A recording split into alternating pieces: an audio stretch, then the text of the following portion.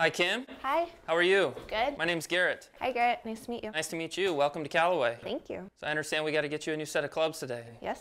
Excellent. Well, let's get to it. We'll start outside on the range. All right, let's go. So, Kim, I heard you're a pretty good player. Tell me a little bit about your game and kind of what your goals are with a new set of clubs. If you have some, maybe you want to hit a little farther or change trajectories. Well, I've had my club since I was 15. It's been almost 10 years, so I definitely need to update my set. Yeah. I want to potentially turn pro, so Good. I do need new clubs. 10-year-old clubs is a pretty big jump to today's equipment. Almost all of the irons are designed to go a little bit farther. So we should be able to help you out with some distance as well as with the driver.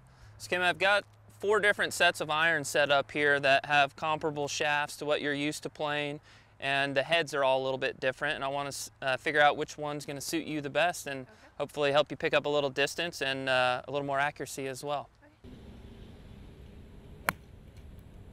All right, Kim, so basically what we'll do is we'll put together a brand new set starting from scratch.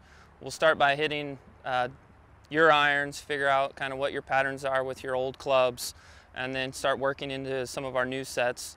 We actually have 7 different iron models in our line right now, and there's probably going to be about 3 to 4 that are suited towards a player like yourself, a better player.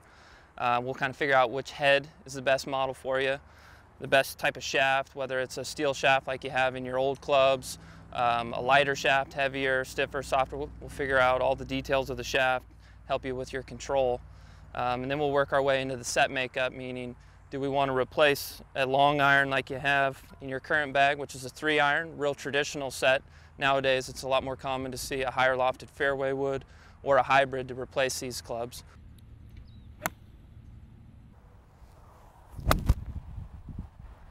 Pretty straight ball there. Is that your go-to ball flight? I tend to draw it more, but I'm trying to fix that. You want to draw it less? Yeah. Okay. So one of the things that a lot of players test when they want to see a little less draw is they'll try out an iron that's got a little less offset here. The offset moves the shaft slightly in front of the leading edge, which gives the club face a little bit more time to close. So if you're already really efficient at closing that club face, which is typical of a good golfer, then you may want to try something without that offset, which will make it a little easier to hit a fade or reduce the draw. All right, so with all these new clubs I want to have you try, I want to start with something that's going to look very similar to the clubs that you have. It's called the Razor X iron. It's actually a successor to your X16 irons.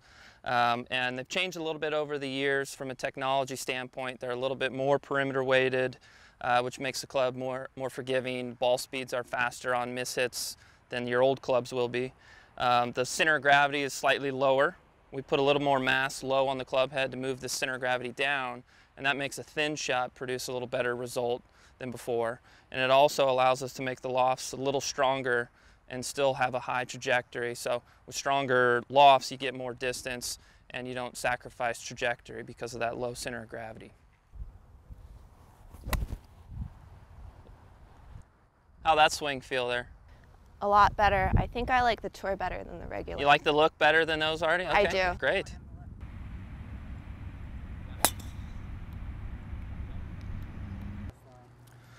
So one of the things we use in the RazorFit driver is called forged composite, and we use that material on the crown of the golf club, which is the top.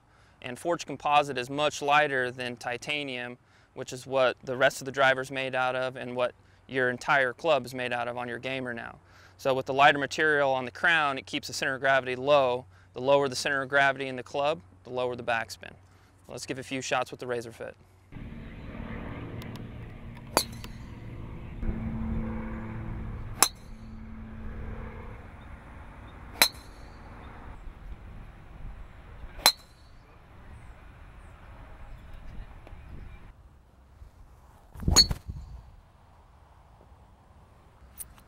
So I like it, but the club face feels a little open for me.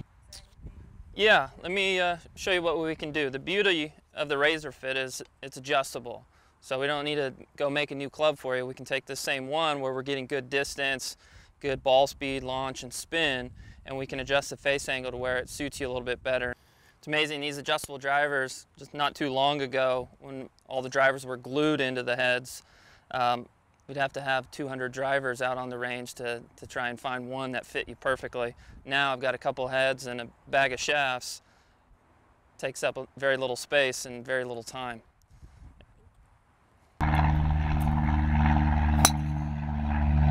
Well, Kim, we've seen the balls flying through the air outside on the range. Why don't we go inside and take a look at your swing on the monitors and just kind of confirm everything that we've been seeing outside. All right, sounds good. So this is our indoor hitting bay. You get to spend a little time playing the 18th hole at Pebble Beach. So what we have in here is a series of high-speed cameras mounted in the ceiling. It's a system called CPAS, which stands for Callaway Performance Analysis System. And they measure how the club is coming into the golf ball. It gets a bunch of measurements about the player's swing. And then it also takes photographs at high speed of the golf ball leaving the club face. So from all those pictures, it happens really fast, 10,000 frames per second, we can see exactly how a change to the equipment causes a change to the ball flight. So what we get is a simulation of what we were seeing outside, the ball flying through the air, and this is a simulation of the exact same range outside. And as the ball lands, a bunch of data pops up. Nice swing there, Kim. Looks like those irons are pretty dialed in for you. I think you could probably take those right out to the course and have a good round with them today. Yeah, I'm glad to see that out there. Like, it felt great, but coming in here really proves that these are the right clubs for me. Seeing all these numbers, and it's really great. It's nice to have the ball flight and the data match up with each other and prove that you got the right set. So.